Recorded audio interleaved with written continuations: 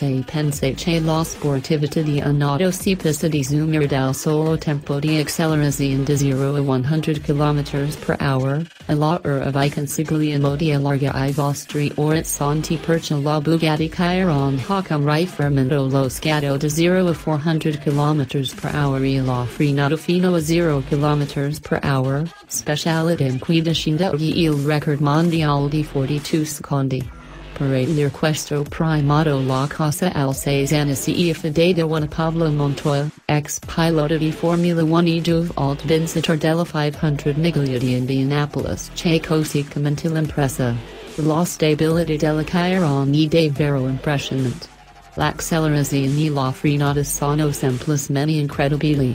La Chiron del record viene esposta per la prima volta al Salone di Francoforte.